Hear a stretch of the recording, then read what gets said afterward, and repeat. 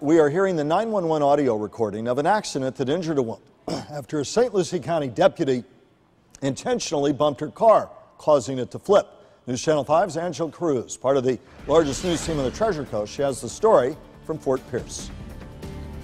You can tell from the skid marks still left on the ground here that this spot on Okeechobee Road is where Sandra Savage's car was flipped after a deputy performed a pit maneuver on her. We've obtained the 911 dispatch audio recordings of that incident, which tells us two things. Number one, the deputy did have his siren on, and number two, from what we hear on this recording, the deputy did not request permission to perform the maneuver.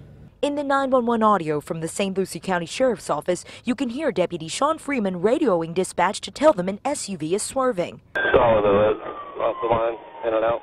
Is he stopping or no? Not too close. Less than a minute later, the audio becomes unclear, but the deputy either tells dispatch he's going to roll her or that her car has rolled. Yeah, she's getting a mess rolled.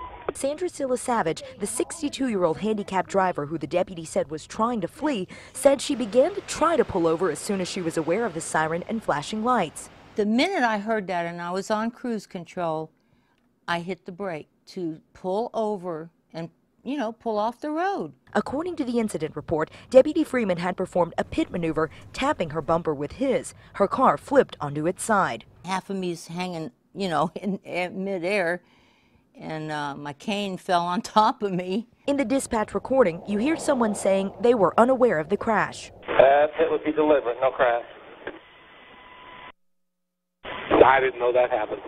Savage was arrested, charged with fleeing. She denies that charge. Authorities also charged her with possession of a controlled substance after they say she was found with 4 oxycodone pills in her purse. She denies driving under the influence, and we're still waiting on blood work results. Reporting from Fort Pierce, Angela Cruz, WPTV News Channel 5.